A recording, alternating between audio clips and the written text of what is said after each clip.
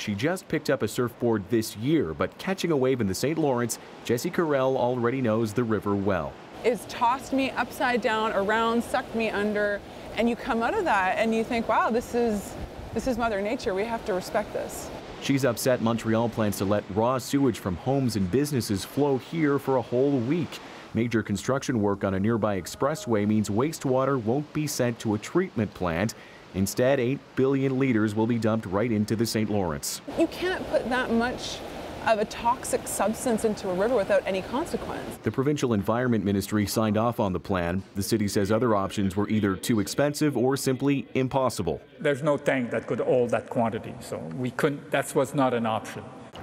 Other cities have moved away from dumping sewage into waterways. This year, St. John's, Newfoundland stopped the flow of a major sewage pipe into the harbor, and St. John, New Brunswick spent $100 million cleaning up after dumping untreated wastewater into its harbor for years.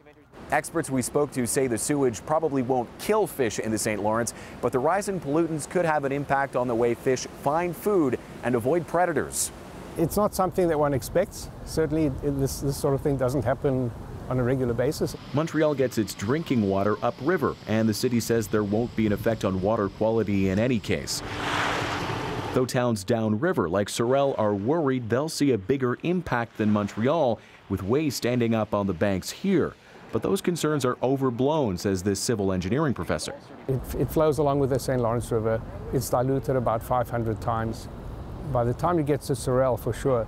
Whatever the impact may be, the city plans to start dumping raw sewage into the river in about 2 weeks. Thomas Daigle, CBC News, Montreal.